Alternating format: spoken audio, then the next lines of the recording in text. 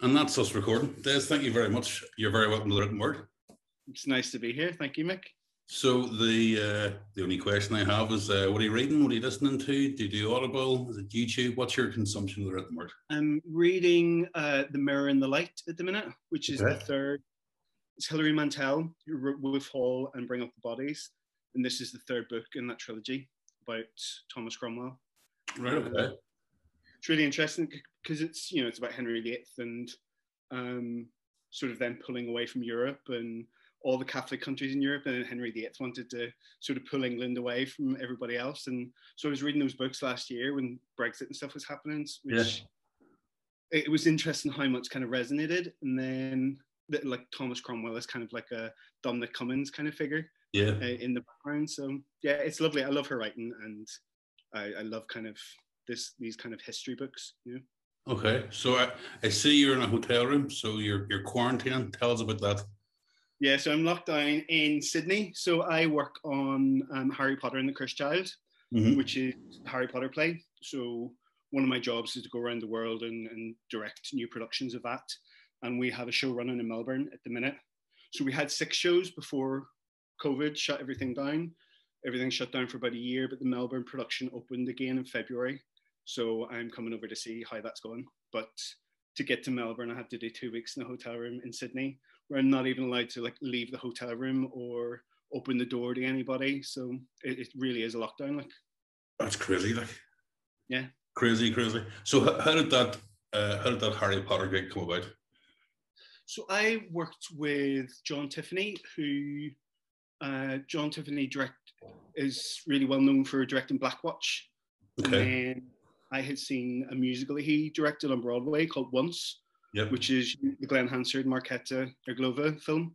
So I had seen that on Broadway, and I wrote to him. I didn't know him, but I emailed him and said, listen, if that ever comes to London and you're looking for an assistant or an associate, please keep me in mind, because you know I'm a huge fan of the Swell season. And he got back to me and he gave me a job on Once, and then Once led to when John was directing Harry Potter, he asked me to be the associate on that. So I was with Harry from very, very day one, like right through to, and it's been 5 years now that I've been working on it. Wow. It's like my day job is going around the world directing Harry Potter. Yeah. So tell us this, that moment when you decided, right, I'm going to write to this guy that I don't know. Yeah. Have you done it before? Was it a one-off? I've never done it. It was the one time in my life that I've done it.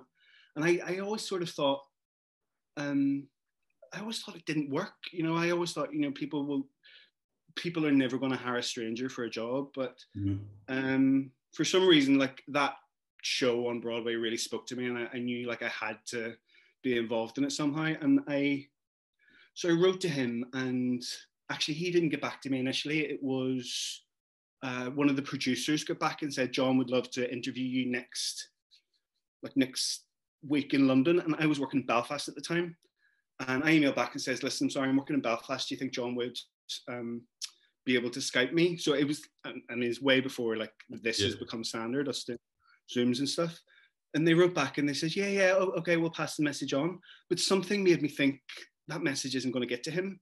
So I found out his personal email address and wrote to him. And John has worked regionally around the UK, like all his career. He set up like National Theatre Scotland with Vicky Featherstone. So I wrote to him and I says, you're not from London. You work outside of London. I'm sure you can appreciate that not all artists are based in London. And I'm really sorry, but I'm doing a job in Belfast and I can't come to meet you next week. Would you Skype with me? So I just so it was actually the second time I'd written to him, and I got a call from his PA the next day saying, John is in Boston next Sunday and we'll Skype with you next Sunday morning. It's just this window of time he has free. So he found this time to meet with me, and we just really hit it off. Like, he's working class, he's gay, he's really, really funny. Like within 5 minutes, we were like making jokes about the X Factor, and you know, we just really were like that very quickly. And I knew that he was somebody that I would want to collaborate with for a long time. And we're still working together. So that's crazy, man. Yeah. Like that's absolutely bonkers. And then from that meeting? What was the deal? Was it like come and try and work for a couple of weeks, or was it a job straight away, or was it, So the show was coming to the West End, and sort of my job was the show existed, so my job was to assist John on building the show for the West End and learn the show, learn how it's all put together, and then sort of maintain it because it was a long running show. And then from that, I got to go and direct it in Korea. I directed it for 3 years in a row at the Olympia in Dublin, and sort of in a way he built the show, then sort of handed it over to me to take care of and to do elsewhere. And then the same thing happened with Harry. Brilliant. So has he got any more gigs coming up? Are you going to make it a trilogy, or wait and see? No, I think we've done plenty together. I think is that me or is that you? Oh, I'm so sorry. Yeah, so we've been working together about 8 years, so I think we're good. That's crazy. So Harry Potter can obviously run forever. Yeah. Harry Potter. So what's the deal? Is it as and when a new gig goes out, how do you then fit in other projects around that work? Obviously that's a gig you want to hold on to because it's great employment. It's, you're going to see different parts of the world, different venues. How do you then squeeze in a gig in Belfast or a small project that you really want to work on? So as we set them up around the world, there are new associates that we bring on board. So I have a brilliant associate in Melbourne. There's a brilliant one in New York, same in San Francisco.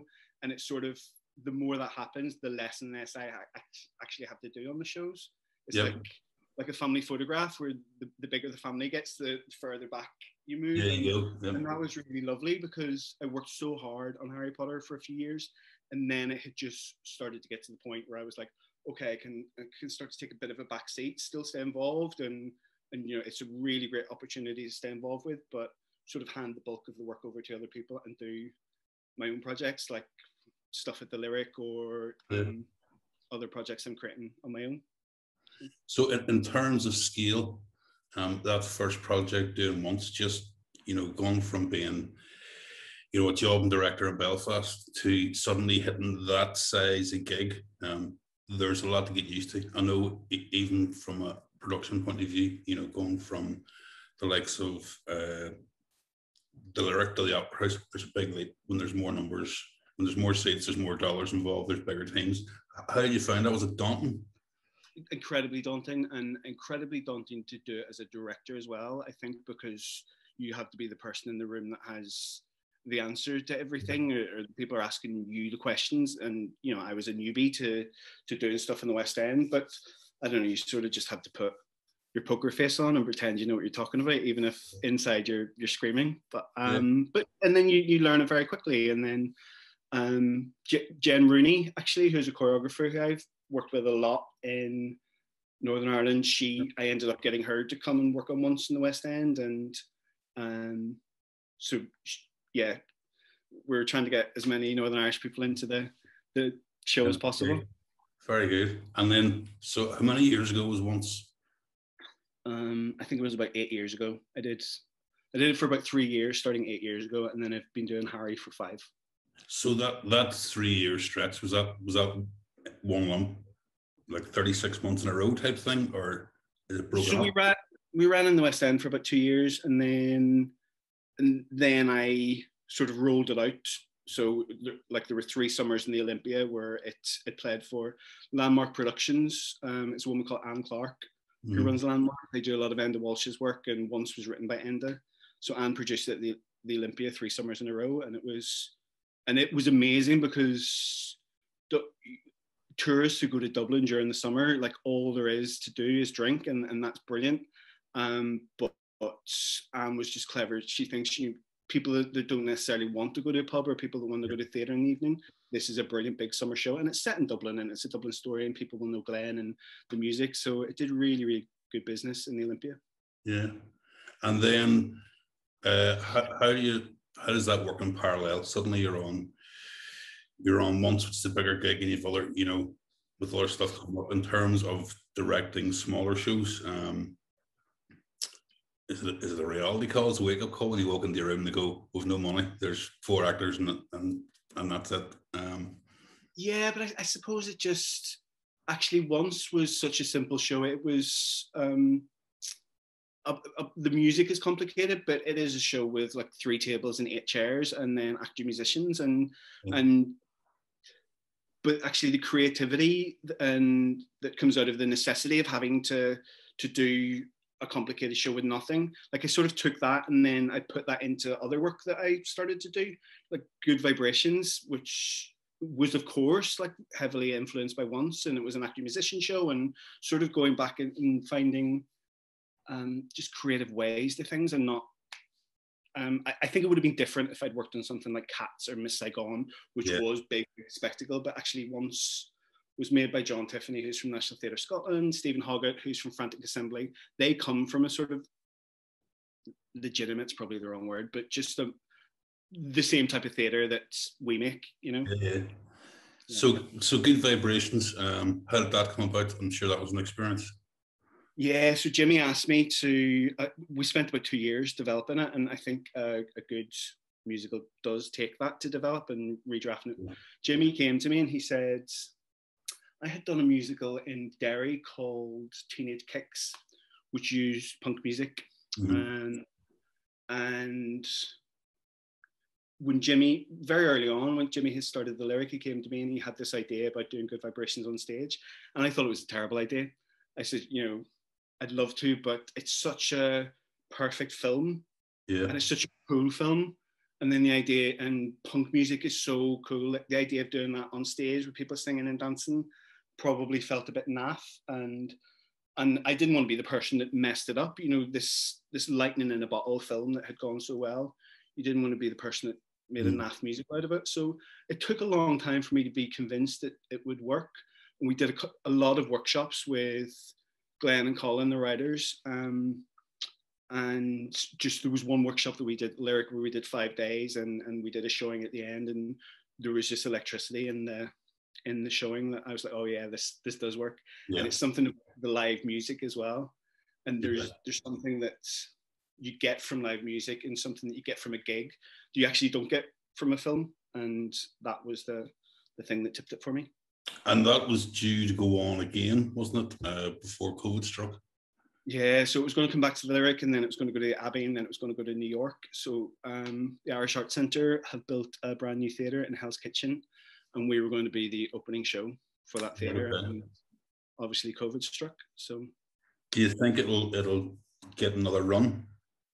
I hope so. It's a story about filling empty dance floors after, you know, a city has been locked down. So I think there's no more perfect story to tell post-COVID than the story of Terry, who like found these bands and filled these empty rooms with music and dance and young people. Yeah. You also were you involved in the filming stuff with Lyric and BBC? Yeah, so last year they did Splendid Isolation, which was brilliant. They commissioned 6 or 7 writers to write short pieces, and 7 directors. I think it was 7 anyway. So me and Lisa McGee made a piece together, and Anthony Boyle, who was in the original production of Harry Potter, was in our piece. Yeah.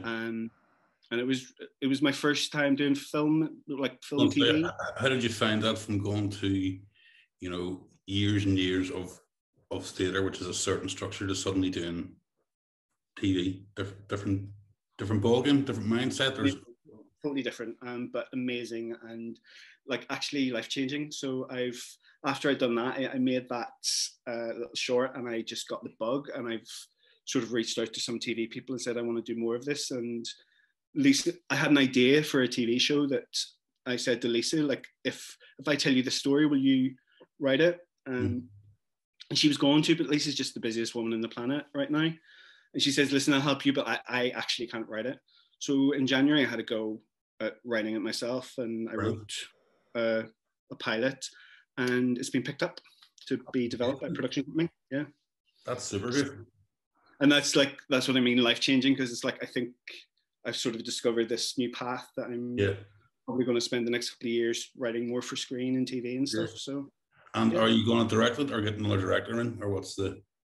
I hope so. I mean, the whole purpose of it was for me to Employ yourself. Me to direct something, and suddenly, like by accident, I've ended up writing. So, well, but you know, like how blocks on TV, there's different blocks of things, and you know, even if I get an episode, that will be like a show reel for me that to be a director. And even going through the process of getting the pilot and understanding, okay, here's how it all works. Have you written for stage before? I've never written. I had never written a scene until January this year. Okay, so tell me about that.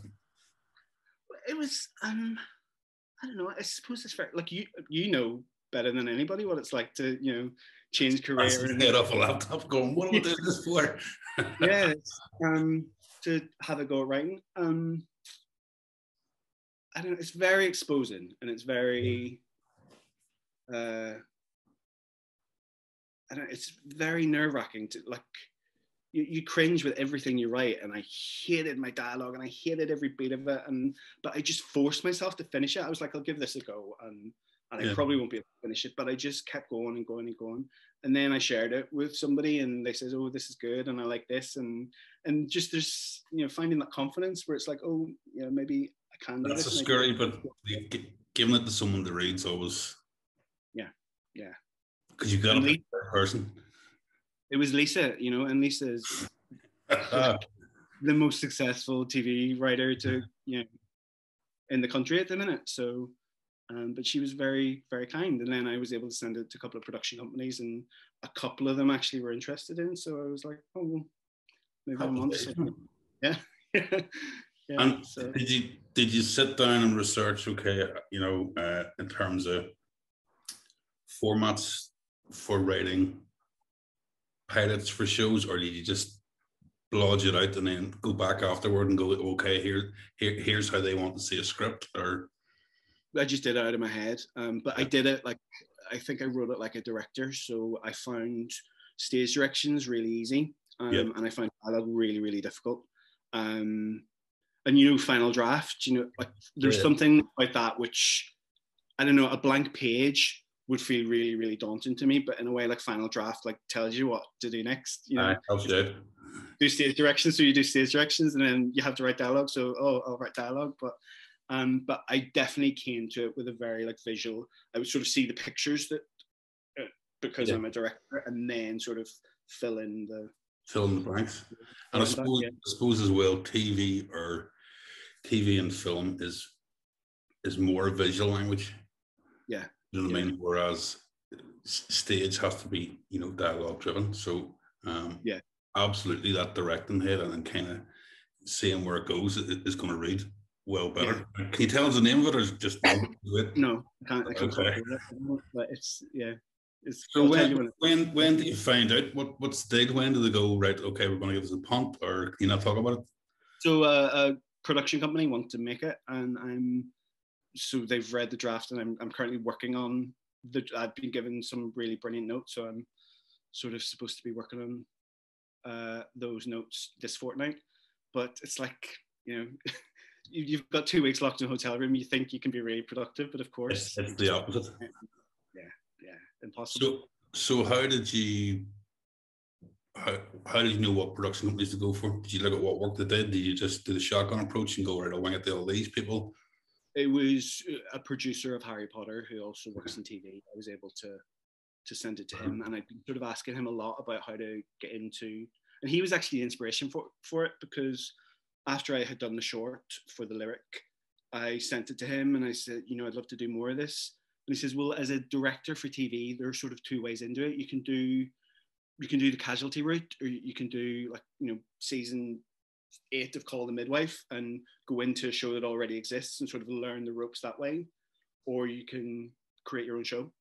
And actually creating your own show is the much more creative way in. And particularly the director coming from theatre, he thought that that's probably what I would want to do.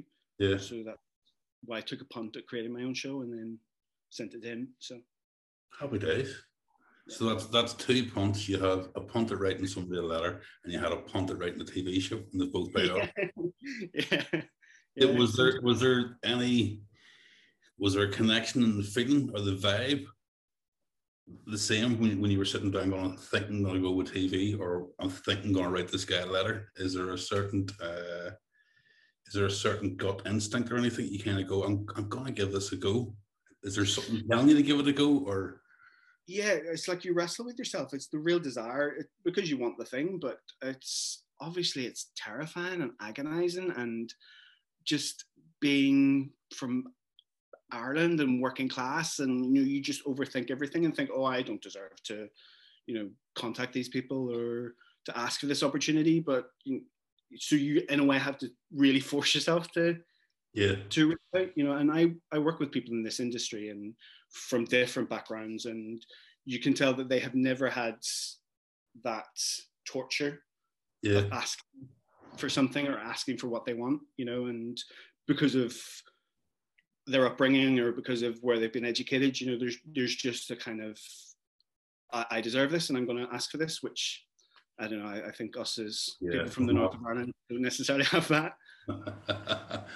So then you'll do Harry and Oz, you come back, are you straight in to your TV show? Do you have another theatre show?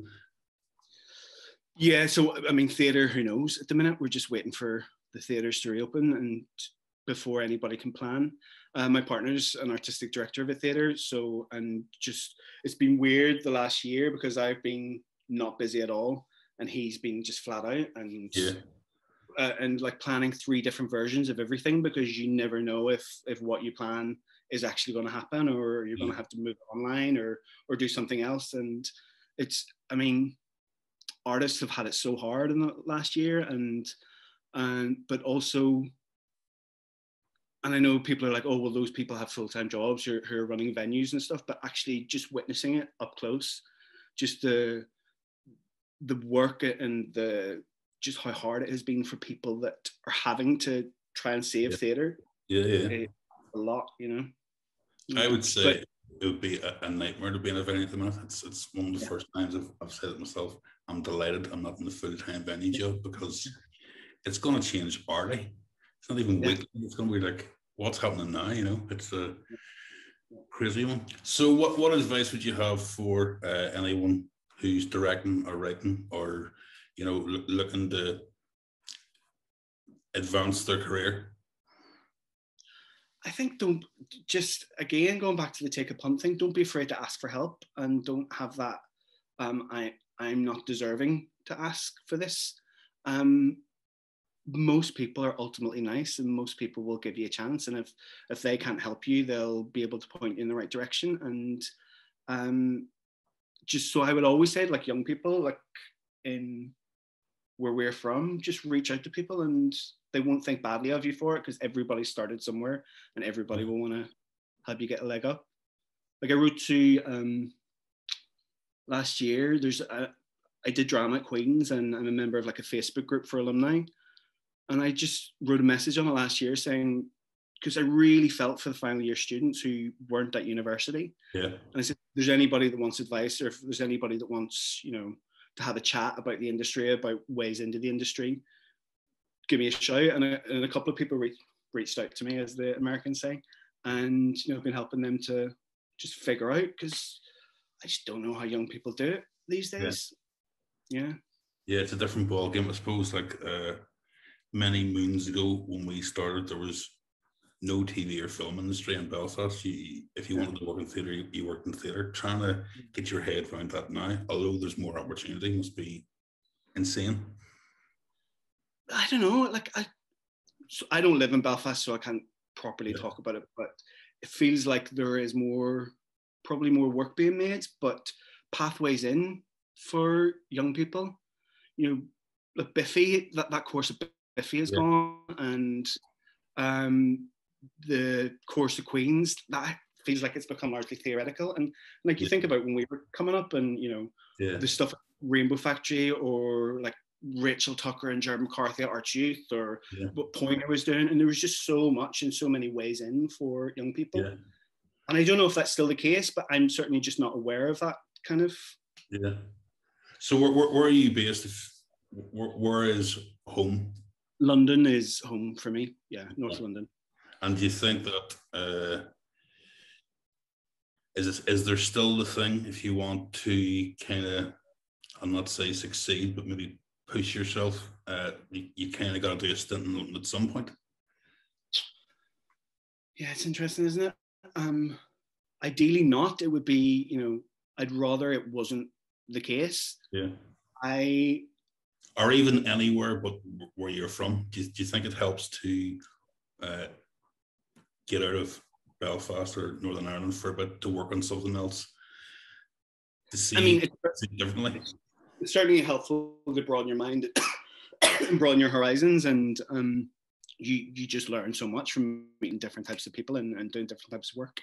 But I do still think it's a shame that people have to leave in order to, in some cases, be respected by the people who make decisions at home. You have to have gone away and earned stripes elsewhere, but also just, I mean, it would be great if everybody could just stay where they're from and make work where they're from. And if there was enough work, and like, I'm working with actors in London all the time, or AV checking them, and they're all filming in Belfast. And I just think, why are all these English actors over working in Belfast? And most of the artists I know from Belfast have had to move to London or Dublin or stay in Belfast but don't get like regular full-time work. Yeah. Tricky. Yeah. So the TV is the direction you're going to go. What happens if you get a mad hit on TV? On TV, yeah. Oh yeah, we constantly think, oh, this is going to die and start. And I don't know anybody who actually thinks, oh, this is going to super succeed and be great. So I always wonder, when someone gets a hit like Derek or whatever, your head's going to be going, whoa, I've succeeded now. The pressure's now tenfold. What are you going to do if you get a hit? Oh, Season 2? Yeah, just keep churning them out. I don't know. I can't even think that far ahead. I'm just, it's all so new, and it, like, I have got the hit because I did a thing I didn't know I could do, and I did it, and people are responding positively to it, and so already, like, I'm just walking on air about that, and everything on top of that is bonus upon bonus upon bonus, So I just feel how do you measure success in terms of, say, we'll go back to theatre because obviously that's your main background. How do you gauge your own personal success on a project, whether it be during the project or after the project? I always say, when I'm wondering about whether or not to do a job, it has to be either good for your bank balance, or good for your career, or good for your soul. Yeah. And it has to be two of those things. And if it's not two of those things, you never do the job. And sometimes you'll do a job for money or because it's high profile, but it's not the work you want to be doing. Yeah. The best work is all three. The best work is when you feel that you've made your best work as an artist, and it's received well, and it pays well. Like, that's just really, really glorious when something like that happens. And yeah, that's how I would measure success, I suppose. Well, listen, thank you very much for your time. I really appreciate it. Yeah, grand.